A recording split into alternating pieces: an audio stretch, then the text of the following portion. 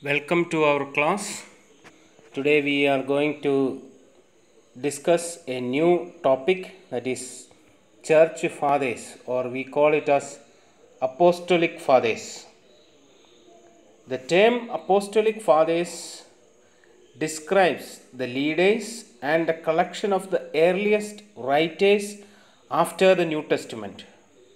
So many times we think that Apostolic Fathers are some people that they lived in the early days of the Christianity. But we need to very clearly understand that it is actually, of course, people, but at the same time collection of writings. A collection of writings we have. We divided that as ante-Nicene Church Fathers, Nicene and post-Nicene Church Fathers. But mainly we call these Apostolic Fathers as the collection of earliest writers after the New Testament.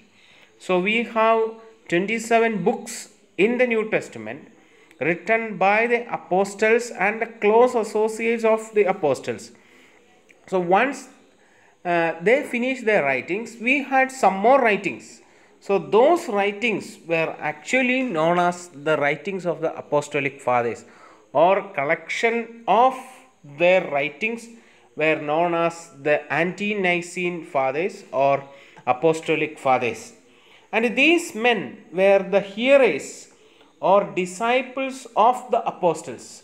They were disciples.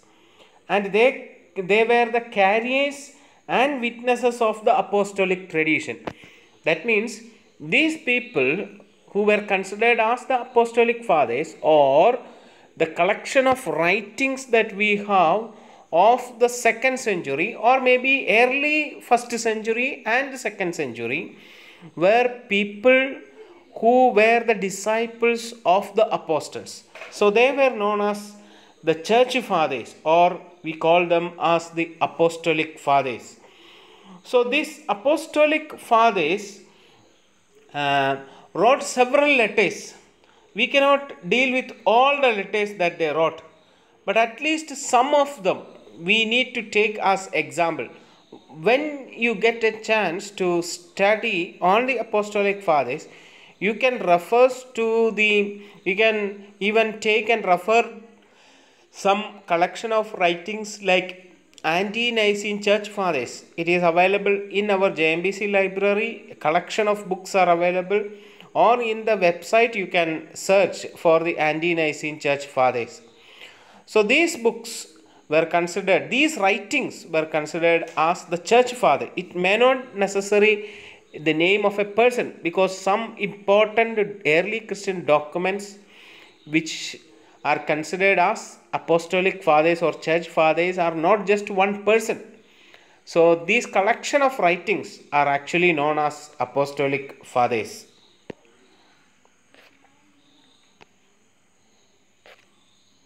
So we have some examples. The first one, Clement of Rome.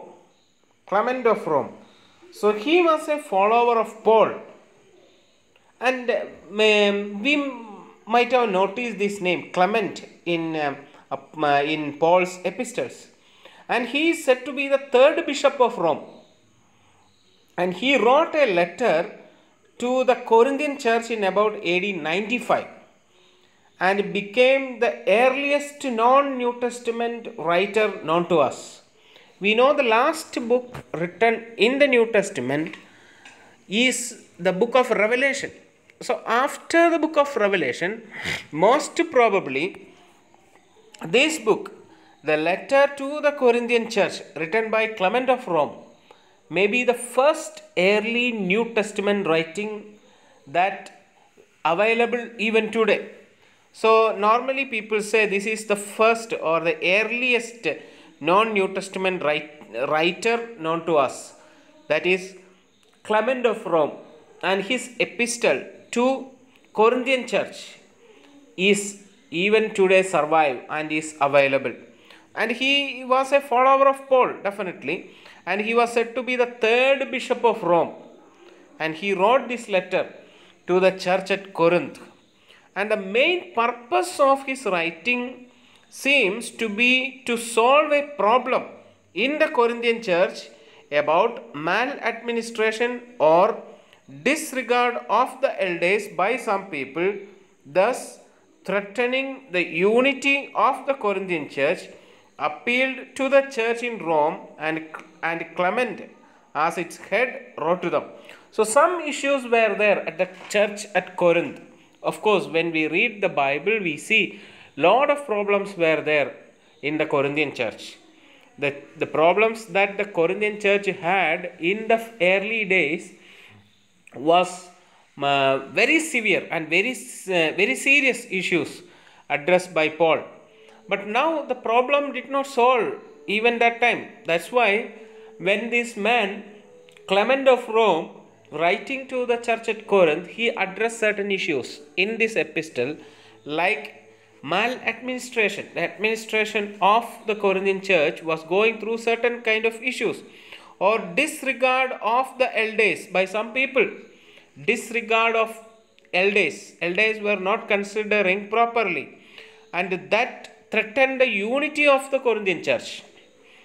And he appealed to the church in Rome, and Clement, as its head, wrote to them this letter to correct the issues that they face. So next we see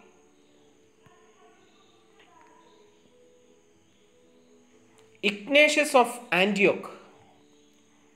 Ignatius of Antioch. He is believed to be the third bishop of Antioch in Syria, or Syrian Antioch.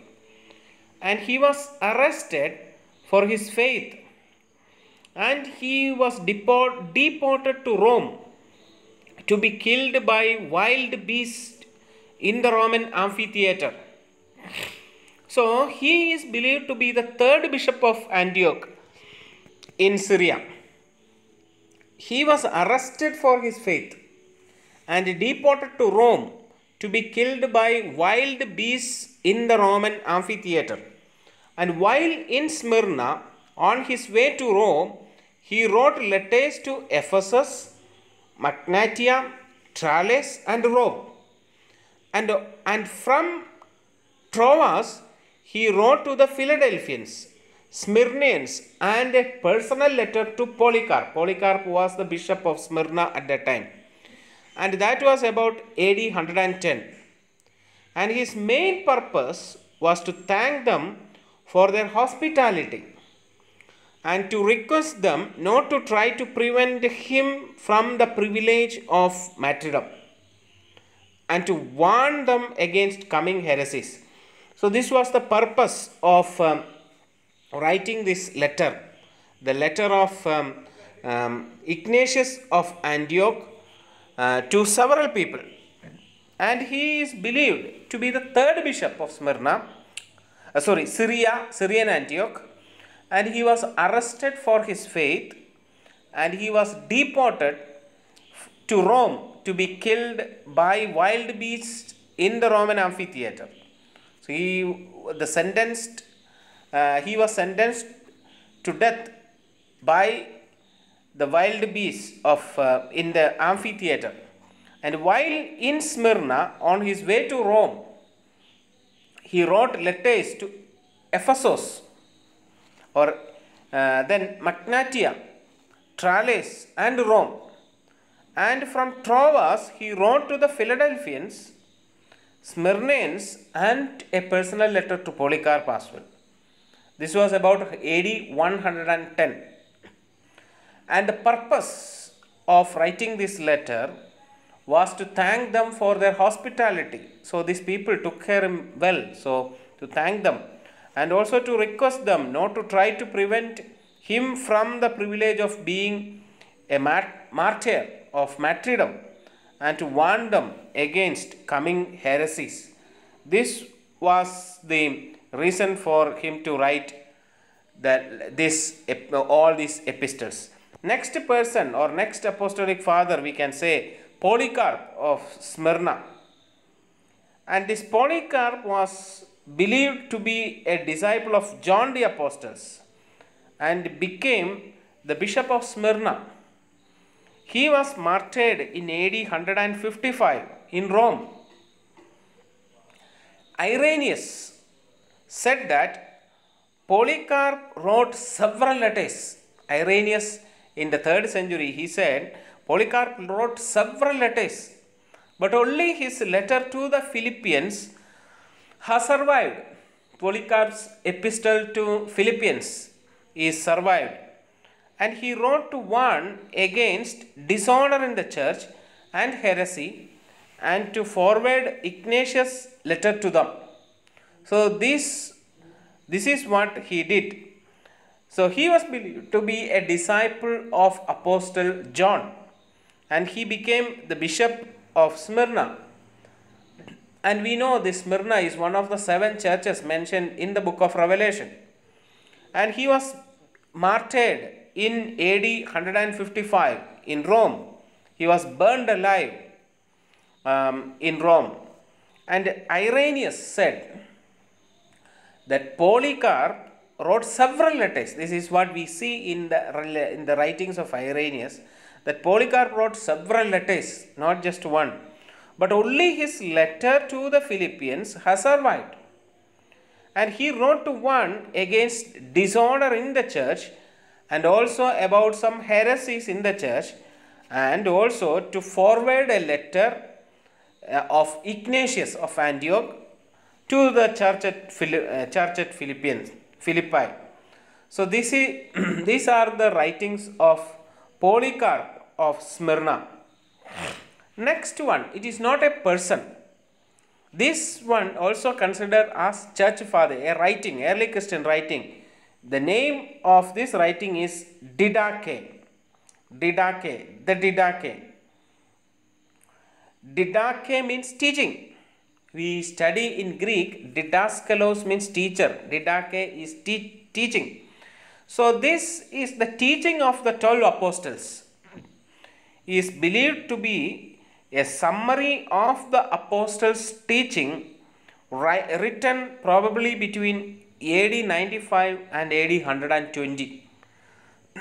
It advises on church matters, and it is one of the most valuable documents for the study of the early church. So many people use this document as one of the documents people used to know about how the early church functioned. So the functions of the early church was clearly mentioned in this writing, the writing called Didache. And Didache simply means teaching of the apostles, 12 apostles. And it was written around AD 95 to AD 120, and many people say it came from Syria. And it advises on church matters, how to conduct communion, how to conduct a fasting, and how to conduct baptism, and all those things are mentioned in this writing. So this is considered as a valuable document for the study of the early church, even how to distinguish a false prophet from a good prophet or a true prophet. So all those things are mentioned in this writing. There are mainly 2 parts in this writing. The first 6 chapters describe the 2 ways. First, the way of life followed by true disciples, keeping the commandments of the scriptures. And the second, the way of death, that is the broader way, followed by those who persist in wrongdoing. And this is not a doctrine of justification but of Christian living. So there are 2 parts. The first 6 chapters describe about the 2 ways of life. One is the way of life that the true disciples had. That means they keep all the commandments and of the scripture and being a true disciple. Second way is the way of death. That is a broader way or broad way, and this followed by those who persist in wrongdoing. And this is not actually talking about anything about doctrine of justification, but this is mainly talking about the Christian life. And the second part is very important for knowing how early church functioned. That is from chapter 7 to chapter 16. This gives instructions in practical matters such as the administration of baptism and the Lord's Supper, fasting, prayers, how to treat itinerant evangelists, that means traveling evangelists, how to differentiate false prophets from the true, and several other administrative matters of the church. So this is a valuable document to know, to study about the early Christianity. Didache is one of the sources that we always use to evaluate how early church functioned or the structure of the early church, especially the first 2 century churches. The last one that we are going to deal is the Shepherd of Hermas. This is also a document, the Shepherd of Hermas, and this is also considered as a church father, or we consider it as apostolic writings. Most probably, Hermas was most probably a slave in Rome who had an unharmonious family life, and he claimed to be a prophet. He was not well educated. His Shepherd was a very popular book. So, Shepherd of Hermas was a very popular book and widely read in the churches in the early days. All these writings were used to read in the early churches, but not exactly as important as the scripture. But these writings are also very important and widely read in the churches. Hermas was also read, and we are not very sure who is that. Most probably he was a slave in Rome, and he had an unharmonious family life. He claimed to be a prophet. He was not well educated, and his Shepherd was a very popular book. And the Shepherd of Hermas has 3 parts. The first part is a series of 5 visions in which he is convicted of his sins, repents, and is forgiven. And the church appears as an old woman at the beginning of the vision who becomes young and beautiful in the later visions. He also saw the church as a tower being built by angels, and the stones were used to build it, but some were rejected. In the midst of the vision, the Shepherd appeared as an angel of repentance. So, the Shepherd has 3 parts. The first part is a series of 5 visions in which he is convicted of his sins, repents, and is forgiven. And the church, in that vision, the church is in the form of an old woman at the beginning of the vision who becomes young and beautiful in the later visions. And he also saw the church as a tower being built by angels, and stones were used to build it, but some were rejected. In the midst of the vision, the Shepherd appeared as an angel of repentance. And the second part consists of 12 commandments given by the Shepherd, dealing with faith, the fear of God, simplicity in speech, good works, and almsgiving, love of truth, purity, long suffering, temptation, temperance, doubts and double-mindedness, sorrows, false prophets, and evil desires. So the second part consists of 11 commandments given by the Shepherd. Okay, so we already mentioned which are those 12 commandments given by the Shepherd. And the third part is parables. And he closes the book with further reference to the tower which is being inspected by its Lord. And the book does not mention, this is very important, the book does not mention Christ directly, nor quoted the scripture directly, and nor mention anything about Eucharist. Eucharist means the Holy Communion. So the book does not mention Christ directly, nor quoted the scripture directly, and nor mentioned the Eucharist. But this writing is also considered as apostolic writings. So this is all about the apostolic fathers or the church fathers.